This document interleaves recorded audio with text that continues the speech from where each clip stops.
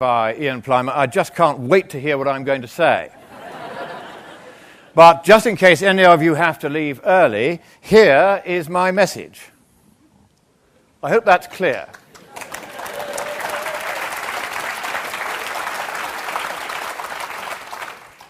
Now, I can't tell you what a pleasure it is to hear somebody in an Australian accent introducing the Viscount Monckton of Brenchley. Because in Scotland, there's a rather unfortunate accident that happens when they pronounce my title. Will yous welcome the vacant Monckton? So the vacant Monckton is really pleased to be here among you all today. And I do need to thank a lot of people who have made it possible before I do anything else.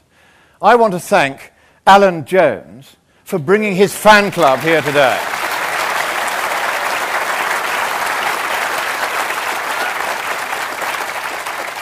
Now, I first came across Alan when he was very kind enough to allow me to go on his wonderful coast-to-coast 70 stations radio network to talk about the Copenhagen Treaty, which I'll be talking about a bit later on tonight. And the coverage from Australia was extraordinary. I had emails from all over the place. And so when he said he was going to bring his fan club with him tonight, and here you all are, I was thrilled. But I also want to thank Professor Plimer for his very generous introduction, to congratulate him on the enormous success on 3 continents of his excellent book, Heaven and Earth. If you haven't got a copy yet, it is on sale outside at a very unreasonable price. And I'm particularly honoured that I should be allowed to follow and be introduced by one of the most distinguished scholars and professors in the field of climate today. So you really have done me a favour by being here, and I thank you. I also want to thank very much 2 retired engineers from Noosa who dug deep into their own pockets, putting their houses even on the line, so that I could come here to talk to you today in Australia. And that's John Smead and Kay Smith. I want to hear very loud noises.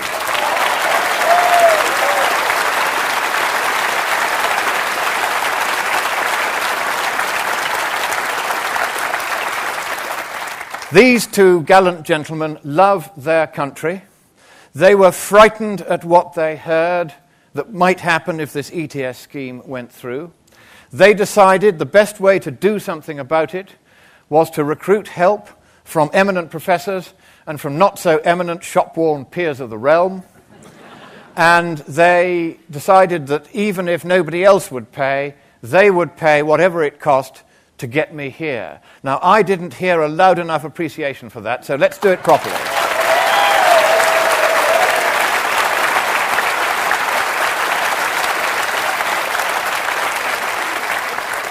Now, you know what it is with engineers. Everybody tells jokes about them, and I'm no exception. As you know, one of these 2 engineers was with Kevin Rudd recently. I won't say which engineer, and I won't say which Kevin Rudd, in a bordello. And they were talking over a drink, as one does, with one of the ladies of the night. And they were discussing among themselves which was the oldest profession. And the lady of the night said, well, of course, everybody knows, mine is the oldest profession. And then the engineer said, well, no, because God created order out of chaos, and that was an engineering feat.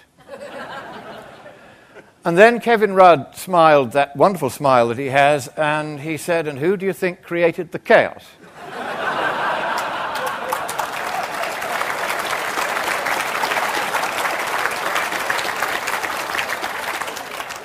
And finally, I do also want to thank all of you for coming here tonight, because just by your presence, you have made it noticed that we will not tolerate lies anymore.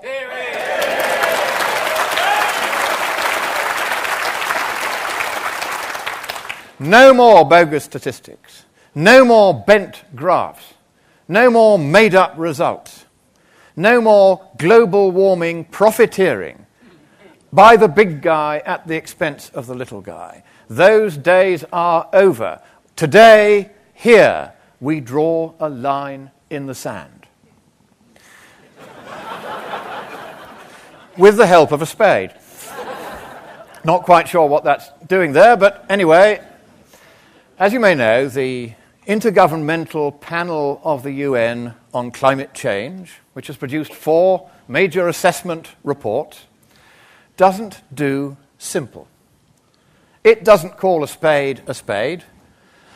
Nope, it calls it a one-person operated, manually controlled, foot-powered implement of simple and robust, yet adequately efficacious lignometallic composition, designated primarily, though by no means exclusively, for the utilization on the part of hourly paid operatives deployed in the agricultural, horticultural, or constructional trades or industries, as the case may be, for purposes of carrying out such excavational tasks or duties as may from time to time be designated by supervisory grades as being necessary, desirable, expedient, apposite, or germane with regard to the ongoing furtherance of the task or objective in hand, or on the other hand, underfoot, Secretary General.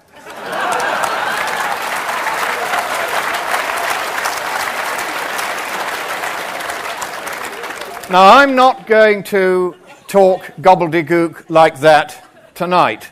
Much. We're going to start with something really simple that I put together for a presentation to Bill Clinton.